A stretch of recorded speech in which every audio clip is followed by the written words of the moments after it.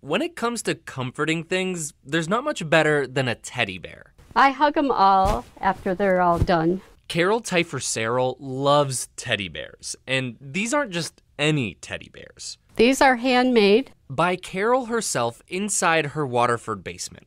This one, it's got the legs stuffed. I still have to do the back. Carol owns Teif's teddy bears. She's a high-end teddy bear maker. Small bears cost about $50, and larger bears cost about $350. The reasons for the high price tag? Her teddy bears are weighted, can take 10 to 20 hours to make, and some of them are made from real fur.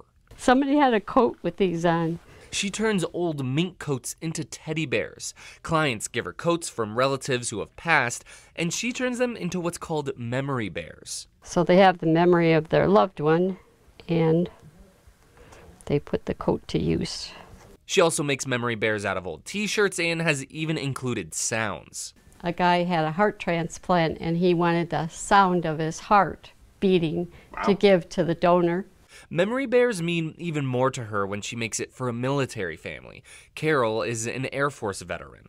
The smile people get on their face when they receive what they've gotten, that's worth it a lot to me. So whether she's making a bear for a grieving family or for a child to enjoy one day, teddy bears are Carol's way of spreading joy and comfort. There's one true way to know when a teddy bear is finally done, and that's called the hug test. Give him a big old squeeze. Yeah, I think this guy's ready to find his forever home. In Waterford, James Groh, TMJ4 News.